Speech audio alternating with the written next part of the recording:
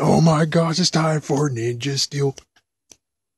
I was supposed to watch it on Saturday, but I skipped Saturday. I went to the water park, and well, I kind of was stupid. I thought we were going to catacombs, but we didn't, and I got a lot of Ninja Steel. So I saw it today on Sunday, Ninja Steel. All right, so yeah, this is episode 11, and I forgot. I think it was Poisonous Ranger or some kind of crap. Well, anyways, yes, we are back with a Ninja Steel episode, and well, we got a freaking treat. I still need to do a video on Dragon Ball Z, no, Dragon Ball Super, where Goku actually does narration, and it was pretty cool. Yeah, he did it for that one episode for episode 30. I know this is Ninja Steel, but I'm just saying Brody did the same thing. Brody actually gave us a narration and actually caught us up to where we got in episode 1 to now. Where he's like, I was looking for my brother and all that stuff, and I was like, I found my brother, yay! And we get started at well, I said at school. It wasn't at school. I'm not sure. Is that junkyard place actually behind a school? If so, damn. I don't think so. So they were actually at the junkyard place, and Aidan tells the story of what happened to him. So of course he told him, "Oh well, Dad told me to hide the freaking Ninja Steel, and well, I actually peeked out the window and I watched him turn to a ranger, saw the whole entire fight, and well, Dad disappeared, and so again, he hid Ninja Steel, made sure he left that note so you guys know that, well, Brody knew where he could find it. And if you can hear that, Tokutra's near. Well, anyways, yeah, so he hit the Ninja Steel, and then he decided to become a freaking, what was it called? Oh my gosh. Oh, I forgot what it was called. But yeah, he jumped on a train and got far away. So he rode the trains. Or at least he rode a train and got off, and we have no idea what city or where he went. Would have been a nice nod if they would have said, oh yeah, and I went to Amber Beach.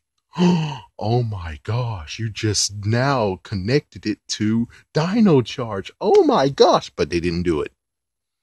Just simple words of, I went to Amber Beach, but they didn't do it. Ouch. They don't think. But anyways, let's continue on. So he went on oh yeah, I said he went on a train. And then Aidan actually has a red power star, but it was actually Brody's. They didn't show he getting it and didn't show him giving it back to Brody. So that was kind of a little bit weird. And then all of a sudden, Mick, who didn't get to have anything to say in a few episodes ago, he actually now get to say something, and he's being truly protective, saying, oh yeah, no. He shouldn't go and see the base. Yeah, Aidan don't get to see the base. He don't get to see the prison. No. He's like, oh, but you can fight him. You can actually spar with him. And I was like, the Go Ranger's missing, but not really. I guess I just missed him. So they're all in their ninja gis except for, of course, Aidan. And apparently when they do the whole duplicate tactic or substitute, they call it Ninja Scarecrow move. Whatever. Then eventually we got Aidan versus Levi, or Levi versus Aidan. And well, I would kind of blame Haley, because Haley was like, oh, good job, Levi. And well, Aidan wanted to show him some of his moves, and he went hardcore, taking down Levi. And it was like, whoa, damn. And then Aidan wants, yeah, apparently Aidan wants to show off. Apparently, that's what they were saying. And then, well, Brody, after Aidan left, Brody was like, hey, give him a break. I mean, chances are this is the many times before he actually got to show his moves or even spar. It's been a long time.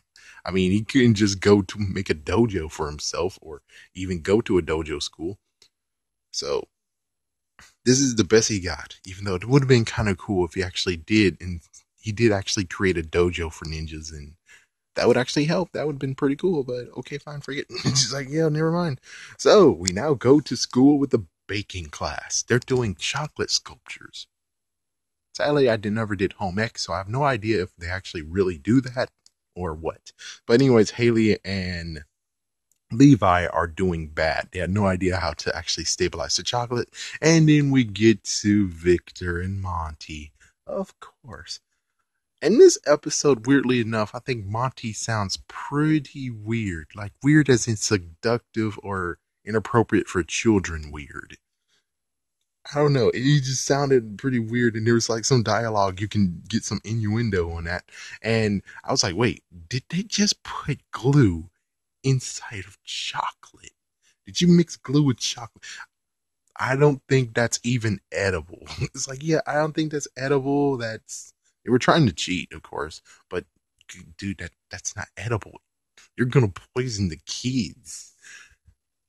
So they tried, and well, Vader got covered in chocolate, and this was like at the time where she was like, "Oh, it's lunchtime." So they tried doing it, and there was holes. Victor gets covered in chocolate. The glue is super fast because he got stuck in seconds or a minute. Yeah, that was kind of weird, but okay. It's a good show. So it's kind of, I don't know, it was kind of funny that he said, "Don't move a muscle. I'm coming back to help you, Victor." That was pretty cool because he can't move a muscle. So he's being transported to the kids' charity auction. They think he's actually a sculpture, even though one of his eyes actually is revealed. So when it came to those moving them, I kind of have to admit, they would at least say it's pretty weird. There's a human eye in here, and like, whoa, whoa, whoa, whoa, human eye. Yeah, and they're like, they'll break it and like, oh my gosh, there's a kid in here, and they almost like little freedom. But of course, Keisha, and for the sake of having something funny, they didn't do it, and the freaking adults are idiots. So okay, sure. So, anyways, the Rangers go and fight the monster that apparently happens at lunchtime. Thank goodness there is no Troy, because Troy would be like, "No, we gotta stay in school first. School, then we go after school to fight the monster." Yeah, screw you, Troy. But anyways, the Rangers went to go to find a monster. Aidan was already there fighting him, and this is where Japanime was telling a good idea. The fact of Levi didn't have to go to high school. He didn't have to make it so that, oh yeah, I'll have to go to high school. It's like, yeah. This could actually have been Levi and freaking Aidan both fighting together, you know? That would have been pretty cool. And, well, you could have added more tension. The fact of, well, the ending. I'll talk about, now I can't talk about it now. I'll just say Levi and Aidan has something in common. And it would have been pretty cool where they actually eyeballed each other and said, "You know what? I think I recognize you from somewhere." And Aidan's like, "Oh, really? No, I don't recognize you." And he's lying, of course, but whatever. Anyways, so it's just the minions, no monster. The monster apparently is hiding, planning to poison one of them, and they chose Levi. The audience got to choose one, and Brody actually dodged in front of him like a bodyguard and took the poison for him. And Lady Odious did a bargaining move, kind of like Goldar. Except the thing is that with Goldar getting the power coins, it was more the fact of they stole their families. Yeah, the parents got freaking jacked. And this guy, yeah, the thing is that Brody doesn't have family, so yeah, there's really nothing there. But anyways, the power stars for the antidote. That is the bargain. So they go to high school and they go into the base, and Aidan gets to tag along in the base, even though I'm like, "Mick, I thought you just said no, he doesn't get to go check out the base." And here you are, he's in the base. Good job, Mick. Good job. Aidan says, "Give them the power stars." That was kind of what's going on here. Even though you could say, yeah, he was concerned about Brody. He's his brother. He just came back and now he's poisoned, maybe about to be dead. And, well, of course, Aidan still is gun ho about giving Lady Odious the power stars. And, well, some actually came with the idea of, let's make copies of them. Let's give them copies of them so we could actually dupe them and get the antidote. So that's what Levi and Haley actually do. So they grab the power stars and then they are going to clone them and stage it like they actually have the real power stars. Meanwhile, Monty is looking for Victor, and of course, the baking room is completely empty. Oh no. Meanwhile, back with Haley and Levi, who are actually in the baking. Actually, they both were in the baking thing, and Monty came in and was like, "Oh my god." Yeah, all that. So, anyways, Haley and Brody were actually in there while Monty was looking for them. Brody got out while they were actually going to do the drop off, and well, He went with Haley and Levi. So they are not in the forest. Actually, no, they're in the forest when the trade happens, and the bad guys were so happy when they actually got the power stars. It's like, yay! But sadly, the melting started. Yeah, the chocolate melted. But at least the good news, the antidote is real. And, well, everyone else came and said, oh my gosh, you really took the power stars and gave it to him? Oh my god. It's like, mm.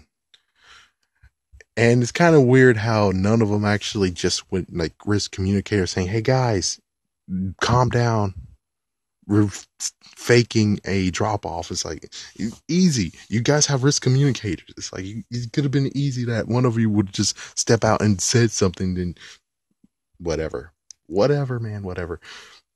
So, anyways, yeah, chocolate power stars they melted. They gave the original power stars back to the Rangers, and well, Aidan checked on Brody. Then treachery.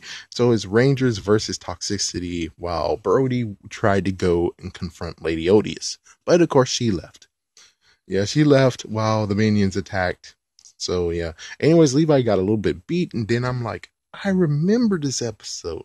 This episode is exactly the same, but it's different. Yeah, different stuff happened, I think, and they're at a playground for some reason. I'm like, yeah, I definitely remember this episode. Vaguely remember it.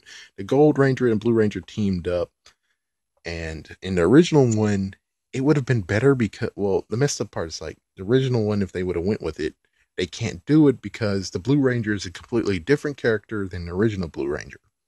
So yeah, the Gold Ranger and the Blue Ranger had tension in the original one, but this one, the Blue Ranger is very, very relaxed, so it wouldn't have never worked.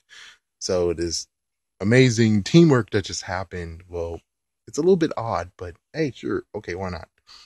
And then all of a sudden, a snapshot.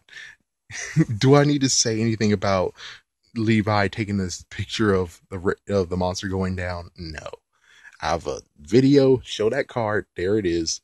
I have a video already talking about that. Go ahead and enjoy. I'm not going to talk about it anymore. So I think it was pretty cool that the two Zords actually get to fight them. The two humanized Zords get to actually fight this monster.